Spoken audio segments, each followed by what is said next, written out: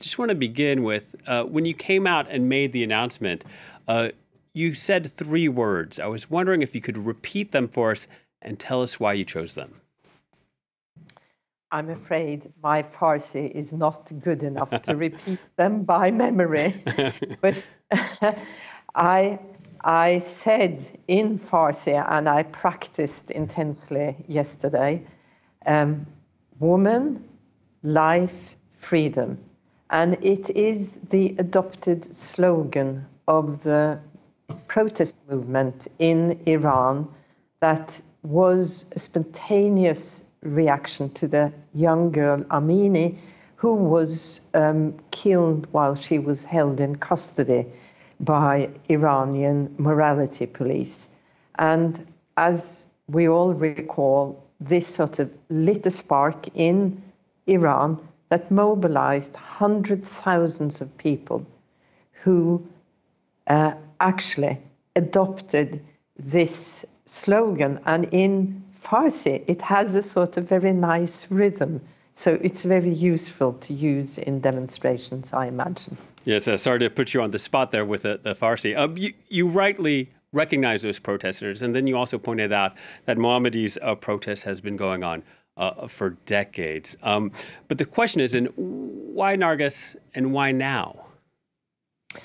Several reasons. First of all, she is a long-timer as an Iranian activist, and she has achieved a position as an undisputed leader, as a women's activist, a human rights activist, and demanding basic democratic rights and human rights to people in Iran. And I think also she showed her genius when, even imprisoned in the Evin prison, she took a role of leadership in these new demonstrations that were started off last year. And she simply is the leading figure among many very important activists and leaders that have taken a role in this movement in Iran. Berit, your sentiments echoed by her brother, who responded after she was awarded the prize. I'd like you to listen to what he had to say. Narges has been concerned with human rights, not just as a concept. She has been on the ground with people in Iran. The regime in Iran has tried to silence her, but they have not succeeded. This award gives Narges a greater opportunity to focus on human rights. It is a signal to the regime that they see what they are doing. It's a signal to the regime that they see what they are doing. Is there any concern that this might expose Narges to the Iranian authorities, that they might put more pressure on her, or instead, could this protect her? This you never know. There is, of course, reason for a concern, but I would say our general experience of several peace prizes and speaking to so many laureates, they often say, the Peace Prize has protected me, but not always. And of course, we consider this aspect, but a person like Narges Mohammadi, she has already made a choice for herself. She is willing to make the largest sacrifices to be able to stand up and fight for what she believes in. This marked, by our count, the 3rd time the award was given to someone who's serving jail time in recent years. In your speech, you mentioned social justice. Does this seem to be a sort of emerging trend that many of the people who are being given the Nobel Peace Prize are sadly activists that are behind bars? No, that is no qualification in itself. Being behind bars shows 2 things: that the laureate is working in operating in a state that is using very repressive methods. As for Narges Mohammadi as for Alice Bialyatsky, as for Liu Xiaobo, but it is their work we recognize.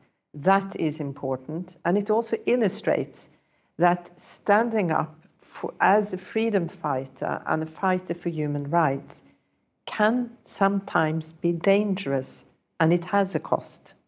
I was wondering if you could explain to us a little bit about the selection process. Over 300 people were nominated for the prize. How does a committee choose?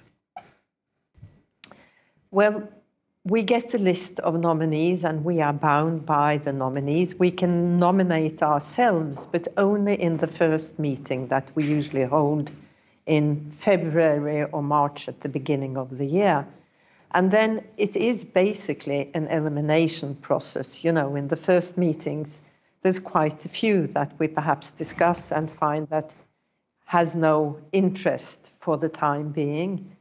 But during the process, when we look at candidates that interest us, either because of the individual qualifications, the causes they represent, the geographical areas that we would like to put some attention to, it can be a combination of many considerations, but we do get assistance by consultants, and we take advice and receive papers from prominent experts and scholars on the different issues that we are digging into. A lot of controversy about past choices. I want to put that aside. I also want to put Narges Mohammadi aside. I don't know if you can answer this, Berit, but I want to ask you, do you have any personal favorites, Nobel laureates from the past that you could single out as particularly speaking to you as an individual? Well, my position forbids me to have a favorite. I thought so. I really can't. I really can't answer that. But I can say something that made a very deep impression on me. All the laureates, this has been such a wonderful part of this job, is, of course, meeting these incredible, outstanding, extraordinary people. But we were very concerned when we gave the prize to Malala Yousafzai.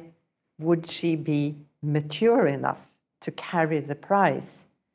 And I have to say, during this award ceremony in the City Hall of Oslo, when Malala gave her famous speech of one child, one pen, it's the most powerful speech I have heard.